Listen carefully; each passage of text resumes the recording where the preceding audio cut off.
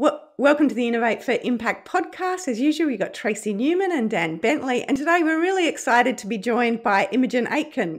She's from the Starlight Children's Foundation and she's the National Program Manager. So welcome, Imogen. Good to have you here. Thanks so much for having me. It's an absolute pleasure to be here.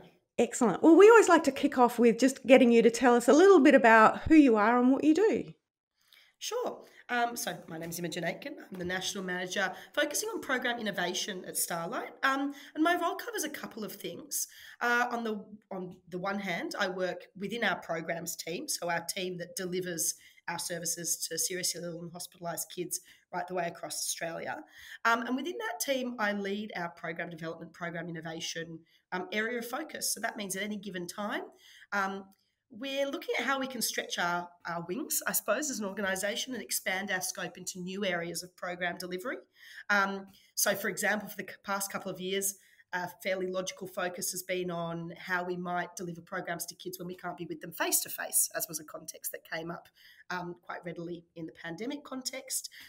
In past years, the program development area of focus for us has looked at expansion beyond the space that we hold in the hospital, our Starlight Express rooms, and out onto the wards, for example, and that's now a very well embedded part of our program.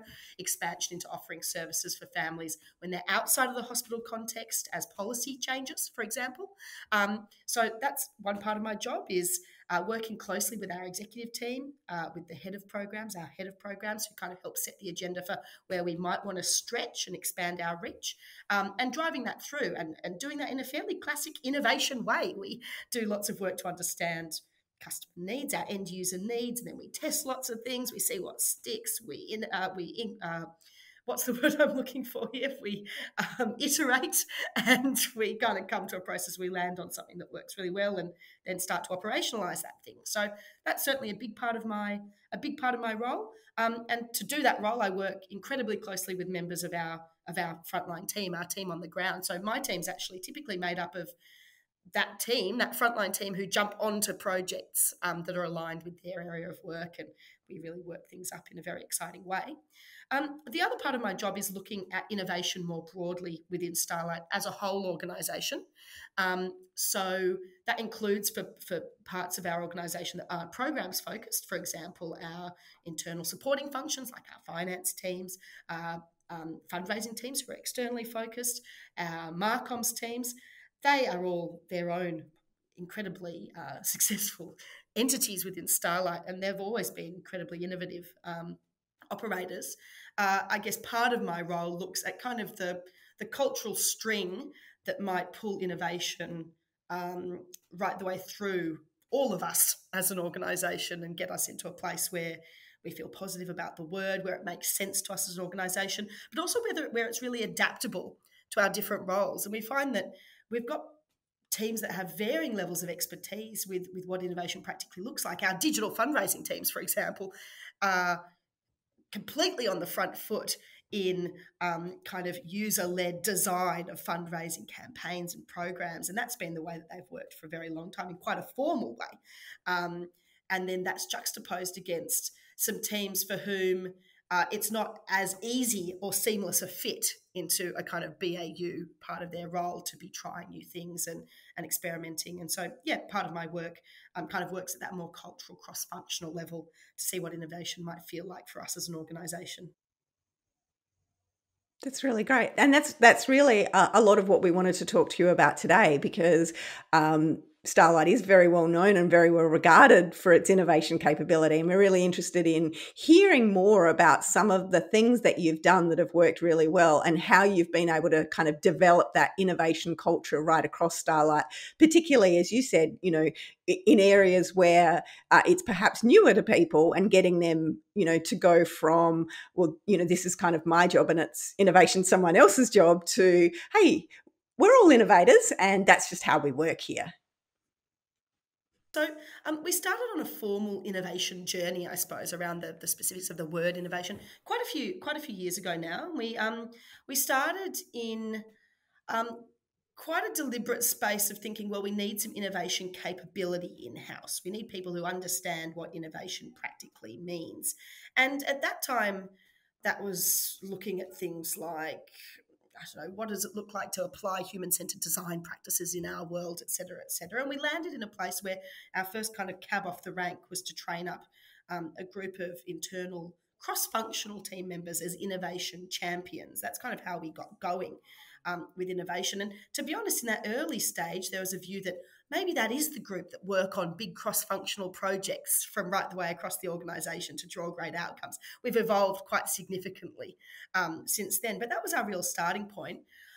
The gold of that starting point is that it really did start to introduce a kind of shared mindset on what we want innovation to be to us. So we worked with a partner called Inventium, a consulting firm who really helped us as an organisation kind of solidify our language around innovation.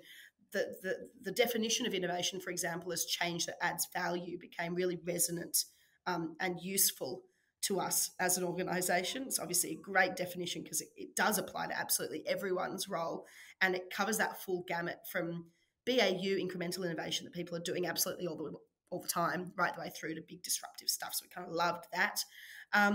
It also kind of introduced us to the broad brushstrokes concepts of putting the customer at the centre of everything you do, testing, exploring, making sure what you're doing is really working for them.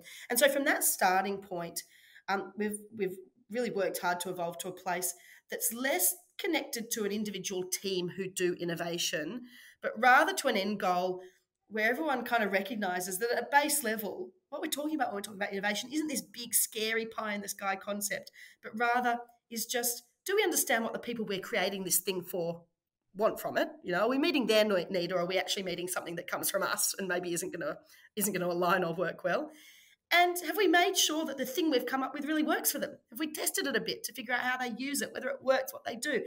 And with those quite kind of broad, and I'm reticent to say the word slapdash, what am I looking for here? But with those quite kind of messy concepts that can be really open to interpretation. Okay, maybe I'd take back the word messy, but those concepts of, do you understand the need of whoever you're doing this thing for? And have you tested to make sure that the idea you've come up with actually works? That's the place we've got to that feels like it's become really sticky for people. It's taken some of the sting out of the word innovation. Everyone can apply those two things to whatever they're doing, whether it be an internally facing project of, we're adapting to a new system for doing X through our IT team. Okay, let's make sure, is it going to meet the needs of the people who are using it? And have we tested to see how they use it before we go the whole hog? Right the way through to obviously our externally facing programs. Those two things just feel like they've really settled now for us. And people have made the connection that, that's what innovation is. And of course, that's relevant to me. Now, I've kind of taken us on this linear journey. I don't think we could have got there without the more formal starting point of, this is what innovation is, here's what the definition is, and here's a process to understand it through. But we had this squiggly line in the middle where there was this bit of reflection, does everyone need to know a full end-to-end technical process for delivering on innovation? In our world, actually, no, they don't. Those two concepts and the way that they can be tweaked, twisted, and applied to anyone's individual role became far more important for us. And I think really helped in making innovation feel super relevant to everyone in their role. The other couple of interesting things that happen along the way is that language that can feel a bit spiky at first started to really settle for people. So I know we've talked about those concepts of understanding the needs of the people you're doing things for and testing with them before you implement. We have had to wrap some quite specific language around them. So, for example, we use the word customer at Starlight, and that is a sticky word for us. We don't have paying customers at Starlight. We have a whole wide range of stakeholders who engage with our stuff. And even the word stakeholders feels sticky for us because, to be frank, the people we do things for are kids in hospital. So the word customer does not naturally align with them. They come to us to have fun, not with us to give us their custom, with us to have fun, have a great time, have their experience in hospital brightened. And so the word felt really weird to us as an organisation at first. We tried to find another one, but we couldn't find one that made sense in that context as well as in the context of someone who might feel more like a formal customer, a vendor that we're working with. Or, for example, if, again, the word customer isn't quite right here, but or our donors, maybe engage with us in a more customer style relationship. And so, we explored some others, but none really worked. Stakeholder kind of felt too businessy, et cetera, et cetera, et cetera. And so we just had to embrace the stickiness of customer and kind of have some, I want to use the word fun, have some fun with the fact that the word doesn't quite work for us, and just own it. Don't try and force the word. Say, we know this feels like a weird word. And that's literally what we say in our comms about this stuff. It feels like a weird word. And let's be transparent about why we're using it. We can't find a better one. If someone can give us a better one, we'll go down that path. But let's use this word in the meantime. And actually, even though there might be a better word out there, we haven't had to get to it because everyone now recognises, oh, customer, that weird word doesn't work for us, but yes, it makes sense. And I actually think it helps with memory recall there as well because it feels a bit anomalous. People suddenly think, oh, yeah, that word. Oh, and this is what we mean by it. We just mean meeting their needs. So, yeah, there's been some interesting journeys in there. I love the idea of having fun with innovation because that it so closely aligns to your whole reason for being because, Starlight is all about having fun. But when you're actually having fun with technical concepts and introducing new ways of working for people, if you can actually let them go, oh, this doesn't feel comfortable, rather than kind of trying to force comfort on people, it gives them a bit of an opportunity to, as you say, play with it, be a bit uncomfortable. And it's kind of great to see that that's recognized right across the organization as well. Like, it's not like, well, it's uncomfortable for you, but it's not uncomfortable for me. Like, it's just everyone's going, yeah, we're all in this together and we're all doing the same thing at the same time. What are some of the other things? Oh, sorry. I was going to say as well that I also really like the fact that it's so non-perfectionistic, like your way, like you're really role modeling what you're asking people to do from a cultural perspective. So you're saying, hey, we're going to put this out there. We're going to test this word. We're going to see if this word works internally. Doesn't matter. We haven't got it 100% right, but we want to just do this so that we can sort of move forward and we can sort of see, does it actually do what we want it to do? And that's very similar to what you're asking people to do externally in the innovation space, right? You're actually role modeling some of those behaviors of, hey, it doesn't need to be 100% right for us to move forward. We will test this. If we find something better, we'll change it. But I love that alignment too. I don't know whether that was purposeful or maybe that's just how embedded it is in your culture now that you're doing it at all different levels. But I thought that was pretty cool. Yeah, it might be a bit of both. But actually, you've just reminded me. There's that premise helps us out in from a cultural perspective all the time. I mean, another example is a bit of work that I did last year. I don't know what's been happening in the pandemic, maybe the year before, where we were looking at supporting people managers specifically with this word innovation and what it means to them and their teams. And it's a challenging thing for people managers. Some of our people managers on the program side are managing massive teams. They've got big operational workloads effectively to push out every single day at hospitals across the country.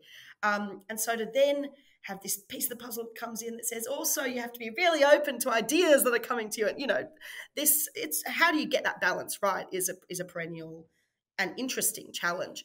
And so that group, we're Starlight, so people are positive people at Starlight. People are always on board for what you're putting forward, but there can be a healthy kind of, what's this is going to mean a lot for my workload? What's this going to mean for me, et cetera, et cetera. So we put together an L&D piece, for want of a better word, for that group. And I was quite nervous about how it would land and also how it should best be delivered. So I actually did the same thing as we did with that word custom. We basically brought a group of those people managers in to kind of co-design this thing with me, with a view that I'd mapped out the scaffolding and the kind of core concepts we were going to include there. But as you say, instead of saying, hey, this is the thing I'm going to teach you and this is the thing you have to apply, it was more like, we think this kind of works for us. Can we work on it together? And all of a sudden you have people who are feeling a little sticky about this kind of entry into their working life, sometimes becoming the biggest advocates for these pieces of the puzzle, which is really an exciting thing. And it takes me to the other thing that I love personally most about innovation. It's how I kind of came to this area of work myself. And it genuinely rings true for me, even when building new programs and things like that, which is that if you understand the customer needs, I never really have any grand designs on exactly what the solution is. I don't care what it is. We just want it to be the best thing that delivers, that meets the need, that meets the outcome. It takes so much pressure off. Not having to say that's a bad idea and that one's a good idea. Just saying, who cares? Whatever we get to, we just want to do the thing that does the job best. And that was a real light bulb moment for me in my previous career, before I even came to all this stuff and kind of changed my whole working life. It's been exciting to be able to apply that in a fantastic organisation like this one. I couldn't agree more. There's just so much pressure that's removed when, instead of having to determine and decide on the best best approach, you can actually go, hey, why don't we just test it and see what works? Like, how much better is that? Like, rather than always having to get it right, you can actually just let it go and let the data tell you the story, rather than, needing to know all the answers yourself. Yep, data, insights, our kids, our most important group. So yeah, no, it's been a really fantastic evolution for sure. Starlight also have implemented some other structures that have really helped in terms of innovation, like some actual pieces that you've included to kind of support that culture. Do you want to talk a little bit more about some of those?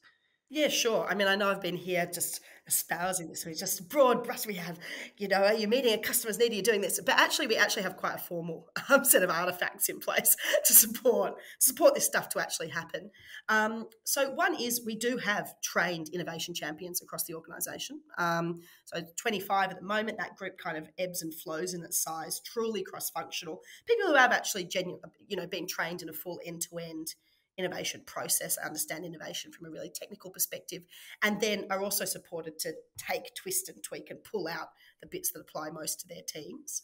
Another key innovation in the innovation world that has really paid dividends beyond, to be honest, what I was expecting of it, was the introduction of our CEO Innovation Awards. And the reason I was not wary, I'm reticent to say wary, but I was interested to see what awards would do. I think they can go in a couple of different directions, and they can make people feel quite distanced from the concept if, for example, only certain projects are seen to win awards. But the way that the awards have ended up panning out has been really interesting, and I think it's largely due to the innovation of our CEO, Louise, and Felicity, who's our head of programs, which is that the categories, the broad brushstrokes categories for the awards, really do make sure that we're capturing the full gamut of what innovation can feel like for us as an organisation. So there's an award that's focused wholly on simplification innovation, which does capture incremental BAU work that's happening right the way across the place to keep pace with change, to make things great. There's something that focuses on an individual person and less specifically on an outcome that they've driven, but more on their style of working. There's a focus on obviously some projects that are breaking new ground. But I do think particularly those first two categories have meant that we've been able to spread the feeling of what innovation practically is and means beyond, it's just that project that's winning for being the coolest, most innovative thing. And so they've been a really useful tool, and I think a testament to the fact that awards can work, that celebration, that calling out can work well, I think, if done right. A couple of the other pieces of the puzzle we have in place, we have a large team of Captain Starlights here at Starlight, who are our hospital-based team. They don the captain's uniform, come down from Planet Starlight every day to bring fun, distraction, joy, laughter to kids in hospital. And they're in every children's hospital right the way across Australia. Lots of them. They do an absolutely amazing job. And one thing that's interesting for that group is they're not office-based. None of them work full-time, and they're all really busy all day long, every day. And so connecting back into some of this nice, but what is it, what's the real user need? Don't necessarily have time to sit down and think for long periods of time or work things up on big pieces of paper or whatever that might look like. Have created something called the Captain's Innovation Fund, which is a classic, I guess, innovation funding model. Basically, it calls out to captains to recognise opportunities for improvement, change new things in their day-to-day. They then submit in and can have their idea funded, built up, and then executed right the way across the country. And actually, our team called the Hub run the Captain's Innovation Fund and sent through to me this morning just the application process that's in there. And I just loved having a good look at it, because I think one of the key things, it's a really easy application. Captains can submit in any form, way, shape that makes sense to them. So they can send in a video, they can send in a voice memo, they can draw a quick picture and send it in, whatever that feels like. But one of the key questions asked is what is the impact of this thing? What needs it meeting? What have you seen out there that means this thing will be useful to you? And I know it feels logical that would be in there. But I think sometimes you can just get in that zone of thinking, I think this is a good idea because I think this is a good idea. And that simple step back and cross-reference has meant that absolutely fantastic stuff comes out of that fund. I mean, there's some stuff that applies to the captains in their role themselves. So something that's come through the fund is like an addition to a captain's belt that allows for the holding of specific magic tricks. So previously, as a classic job to be done gap, captains were having to juggle lots of stuff in their arms as they were walking around the hospital. There's things like games that are created, that can go in that belt as well. So I think one of the challenges that was coming up is that all kids like playing different card games. If you've got a game with you, kids aren't necessarily going to know what it is. Some kids will like it, some kids won't.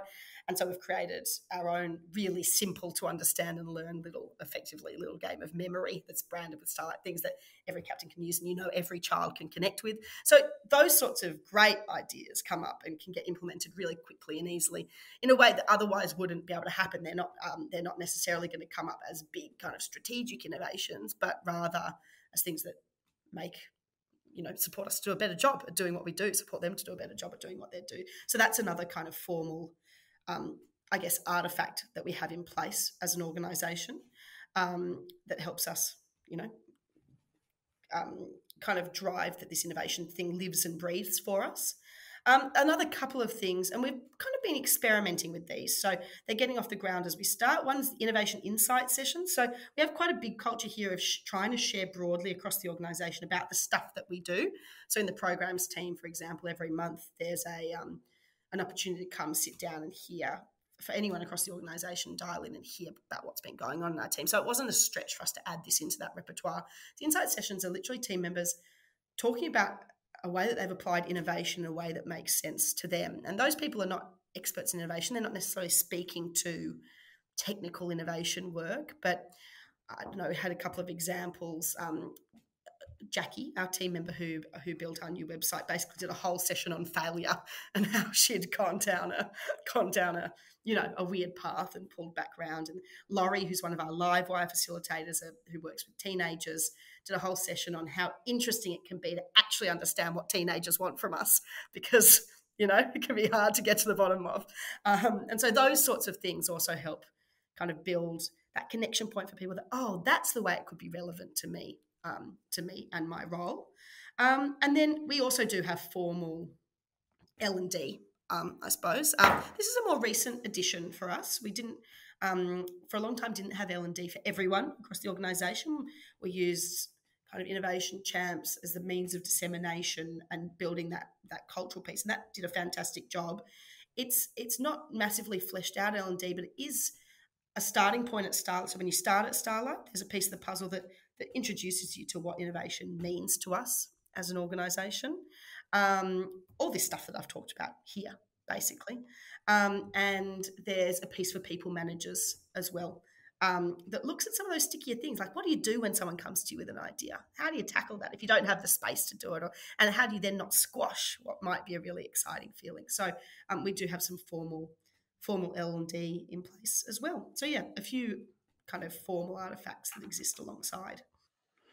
It's so interesting, isn't it? Because you sort of see all those formal structures and what they actually create is very fluid and very, it's cultural, and it's not necessarily something that you can point to and see, but all of those structures actually support that culture because it gives a whole broad range of messages in a whole range of different ways. So we talk all the time about, storytelling and the benefit of sharing those stories across the organisation, and particularly, the unpolished stories, because, if you want to set up that culture where people embrace failure, if you only ever share stories of wonderful program successes at a grand scale, it really doesn't make it accessible.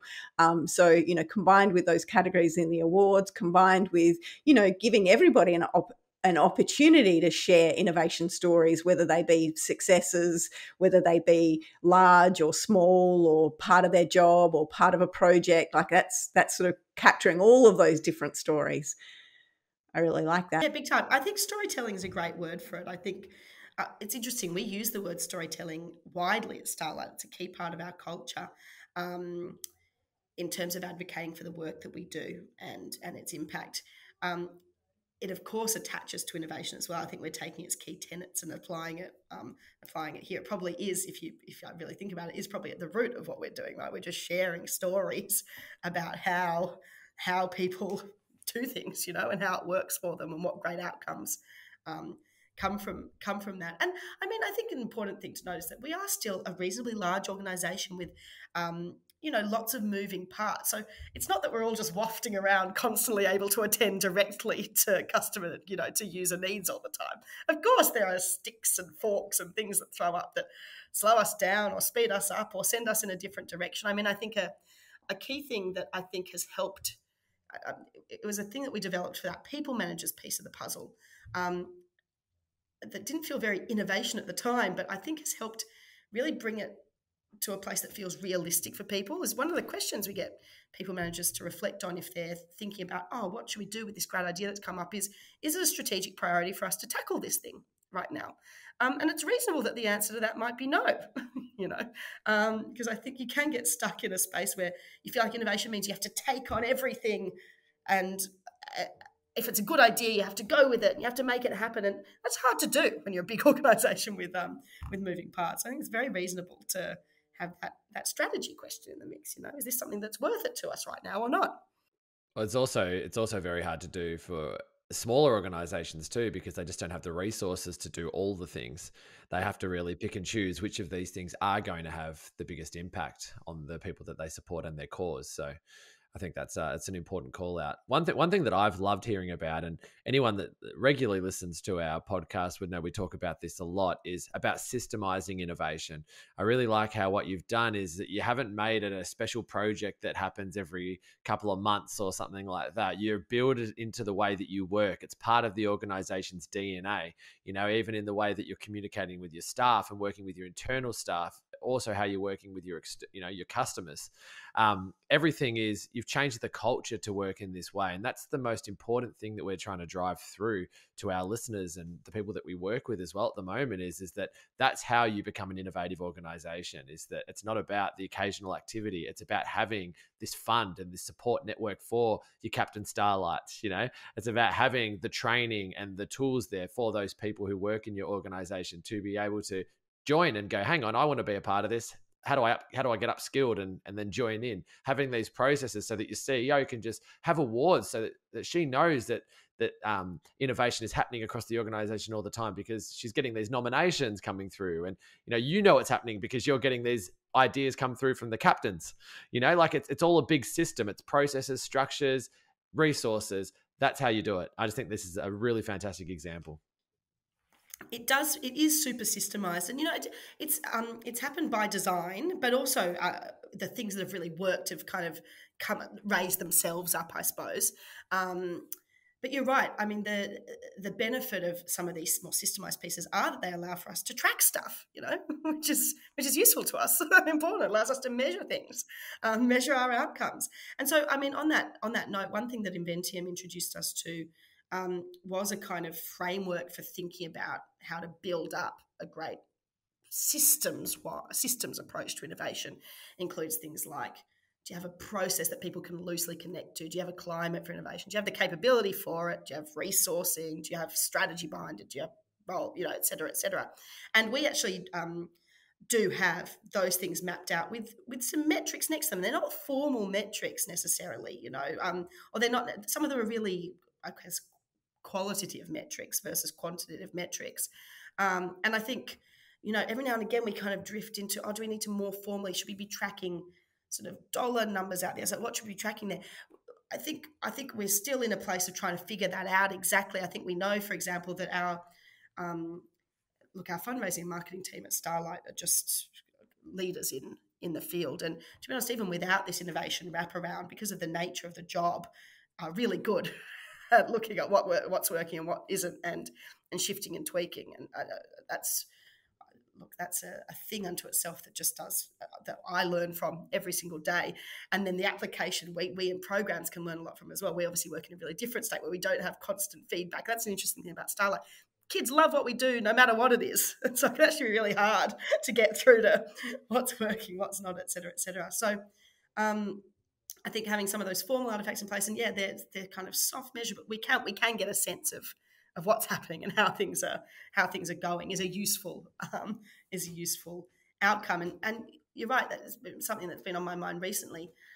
We've had this focus on simplification. The pandemic seemed like a useful time to see what we could kind of strip back and streamline. We had some wiggle room in our capacity, I guess, and we were kind of tracking it quite formally, but then we've realised actually the simplification submissions to CEO Innovation Awards tracks that really nicely for us. Are we reinventing the wheel by tracking things twice? So there's always those little considerations that come up as they go. But yes, it has become a really nice systems-wide approach, and quite different to even as recently as 2019. We were tackling a big programs project, and we thought, the initial thinking was, great, the innovation champions will work on this project. The 16 cross-functional people, and it didn't work, And now one of my projects, I never think, great, I'm going to get 16 people from the finance team, the Marcoms team to be our innovation people on this project.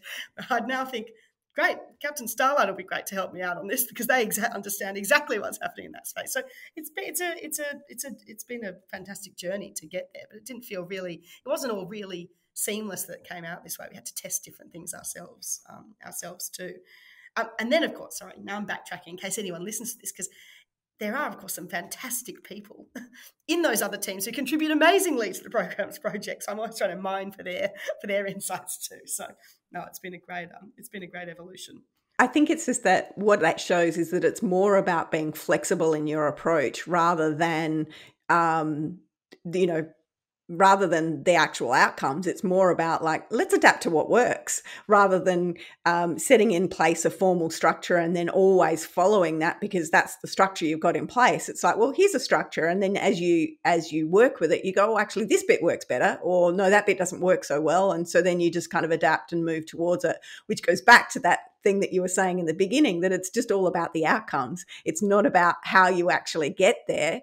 And when you lose that attachment and your focus is just on, well, how do we get to where we need to go? You've been able to, change that and make the most of all of those different things. And what works floats to the surface, and what doesn't work, you just adapt and do something different.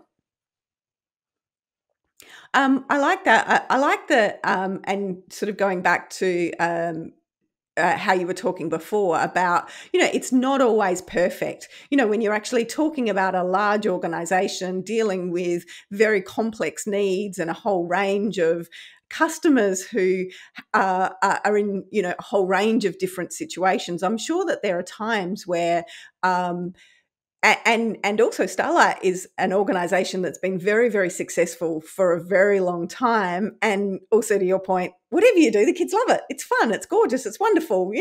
Captain Starlight's amazing. So sometimes you must find there's a bit of change resistance, or at least maybe not so much at Starlight, but you would expect that any organization that's successful, been around a long time, that people are nervous about changing something because it already works. So how have you been dealing with that? Yeah, I think it's an interesting thing. I think we, as an organisation, I speak to the programs part of our organisation, we're open-minded, very open-minded and excited about new things. That's been a cultural artifact for us for a long time, I think way before my time. I think what we don't like doing is turning things off. So what we don't like doing is saying, we've got this new thing, and maybe that means this other thing isn't quite meeting the need anymore, and we can adapt and shift our focus to this new thing over here. I think our natural comfort zone, because of the nature of our work, is to think, but there's one kid that loves that thing. We've got to keep that thing turned on. And so we can end up with just lots of stuff kind of coexisting at the same time. And I still, again, I think that kids' behaviour often does that job for us. They'll kind of shift to the newer thing on our behalf. And so it can actually be easier than you might expect to then let that other aspect melt away. But I also don't think I think we don't really have a formal approach for how to do that. Sometimes we do just have to make it as a strategic call and leverage the fact that, well, we're moving to this thing for these reasons. And I think some very core parts of great people management are what help us there, maybe more than or in tandem with good innovation practice. Things like providing as much transparency, communication, bringing people into the tent about why something's happening. I think that does that job just as well as the fact that, we've done this big test and it's shown us this, because sometimes it doesn't quite do it. I mean, an example at the moment is thinking about Starlight's program delivery in the non-face-to-face context. We've actually done that for a long time within the existing children's hospitals through a television channel, a proprietary television channel that exists in each hospital. It's done a fantastic job for a really long time. What we're obviously thinking about is whether the digital world can help us to kind of expand our reach in that space, I suppose. And what we've been able to do is have an MVP operational that's told us a lot about kids' behaviour.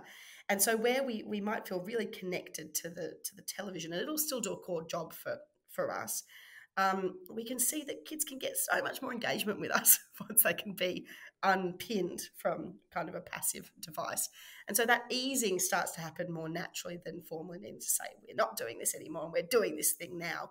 And so, maybe it is that the innovation process helps us too. But I think if we didn't tack in there or layer in there kind of real transparency about why we're doing things, what we're interested in. And I mean, to be honest, the thing that makes my life easier and more exciting on that front too is that I build out all these things with our frontline staff. I don't know, I don't know what the exact best solution is for doing X. I can sit down and talk to kids with them. I could work, but those insights are what help get us to that end outcome. So I feel like I haven't had as clear, as succinct an answer to that particular question than I might otherwise have. I think it's a mixture of all the logical kind of people management stuff that allows, or change management stuff that allows for change to happen, feel really positive, coupled with the fact that we can let our customers lead the way in helping us make that change, gets us there. But I as with any organisation, it's always challenging to change things that are core to the way that people do their jobs. Really good. Thank you. Well, I think we've covered some really amazing ground. Was there anything else that you wanted to make sure that we talked about today, Imogen? I don't think so. I feel like I've just, gone to all sorts of places. Yep. We talked about change. We talked about language and jobs to be done. We talked about the cultural journey and the artifacts that have supported it. Was there anything that was missing? I felt like my final answer to that last question wasn't as, I don't know, punchy as it could have been. But to be honest, it's also just not quite my, I'm not the expert in people management, basically, but we seem to do a good job of it. We've got great people managers. I think is what it comes down to. For me, the money shot was, we don't have to convince people to change because they've been involved in the whole process the whole way, and that's it. Okay, excellent. Look, thanks so much, Imogen. It's been such a delight talking to you, and I know I'm really excited about the work that you do, and I'm feeling much more comfortable with using the term customer. I don't know. There must be a different word out there for the not-for-profits. It's just hard to have the one that's a catch-all for everyone. Yeah. Right? We hear client. We hear client a lot. Clients. Yeah. A client's not quite right for us. But maybe if I'd come in with client, it would be right for us. I have no idea, right? I think it's just the thing that got to us first has become the thing. Anyway, I think what you've shown is that something doesn't have to be perfect to be innovative, and it doesn't have to be perfect for you to work with it until you get to something better. And just that real power of focusing on the needs of your customer versus what it is that you're looking to do internally, and some of the success that's been able to bring about at Starlight. So thank you so much. Thank you. Thanks for having me. Thanks, Imogen. Cheers.